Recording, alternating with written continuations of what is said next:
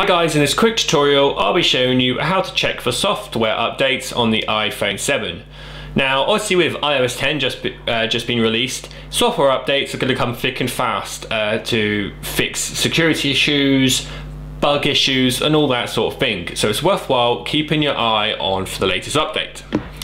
To do this, select Settings and from there go down to General. At the top you'll find the Software Update menu.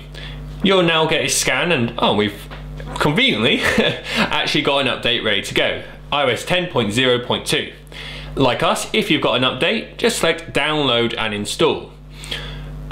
Just remember, to do this properly, you need to make sure that you've got at least 50% battery life or your device is plugged into a charger. You won't be able to actually do the update unless you have 50% battery life, so make sure that is the case. Obviously, you also need to make sure that you've got enough storage. So this update is 105 megabytes, which is small enough.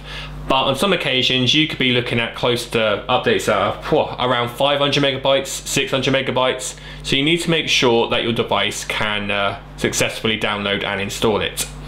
And that's how you check for software updates on the iPhone 7. Thanks for watching.